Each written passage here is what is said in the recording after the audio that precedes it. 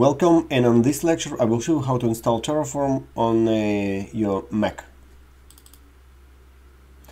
Open your browser, go to terraform.io, click on download CLI, scroll down a little bit and right click on macOS 64-bit and just click copy link address. Open a shell terminal.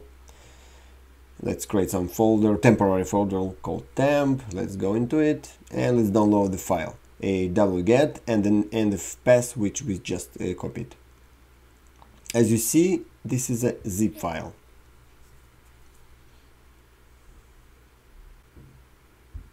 Let's unzip it and let's see what we have inside. There's only one file called Terraform. Basically, this is a Terraform. And let's move this file into some folder so we can execute it from anywhere. And let's move it to user local bin. Type your password and done. We can delete our temporary folder completely as we don't need it anymore. RAM, it's RF, not FF, and the name of the folder.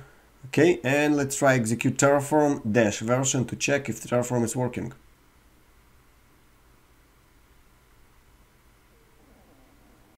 Ta-da! Everything working. That's all. You installed Terraform.